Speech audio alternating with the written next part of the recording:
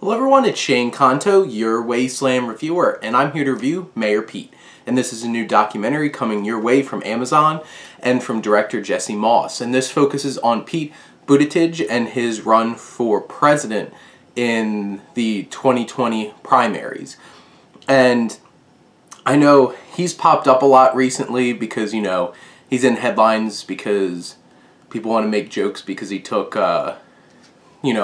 paternity leave so he could learn how to breastfeed and stupid crap like that. But this man was a mayor of a town and ran for president as a mayor and didn't have any higher office, and that was pretty, that didn't happen much. Usually, you see senators and representatives or vice presidents. Then, on top of that, he's the first openly gay man to be running for president.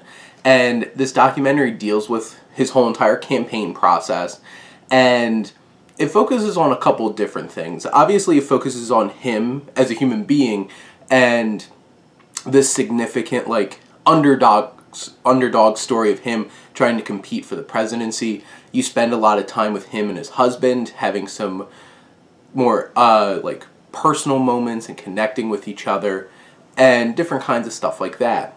And this film, focuses on his experiences through his campaign and the challenges that are there and the significance of him being the first gay man to be running for president, openly gay man running for president, and how that has influenced people, how that has given hope to people of underrepresented backgrounds, but also it doesn't shy away from the challenges he dealt with as mayor of his town.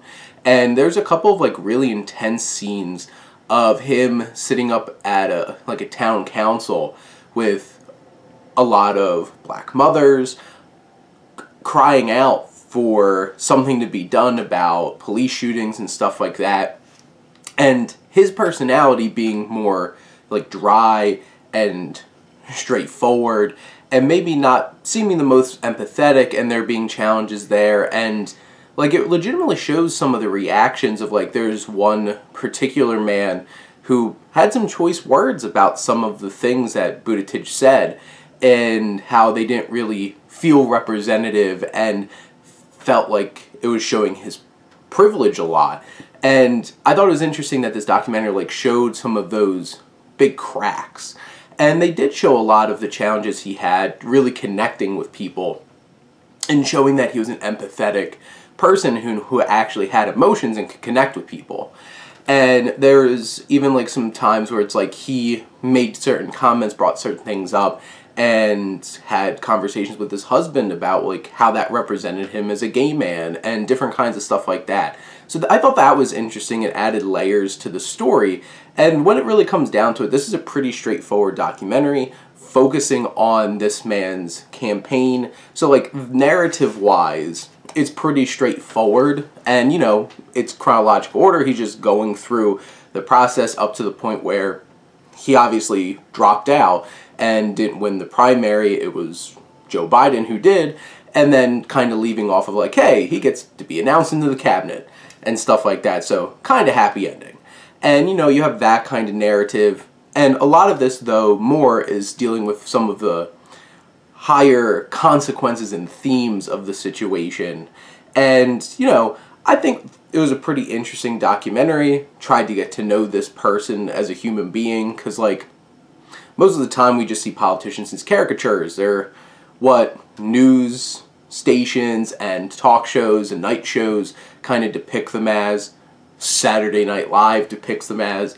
And I thought this was an interesting documentary, even if it's not this isn't the most groundbreaking documentary. It's not the most artistically inclined documentary, but, I thought it was an interesting time. And, obviously this documentary, like many documentaries focusing on politicians and stuff like that, realistically are not going to be watched by the opposing side.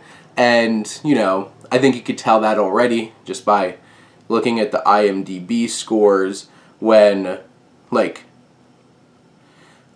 don't even know if it was this came out. I guess these are all other screeners, or, they didn't actually see the film, but it didn't like dig super deep into things, but it brought up some interesting ideas and thoughts. So maybe check it out when it pops up on Amazon. But those are my thoughts on Mayor Pete. Let me know what you think, and let's talk some movies. But thank you as always for tuning in and supporting your Wasteland reviewer.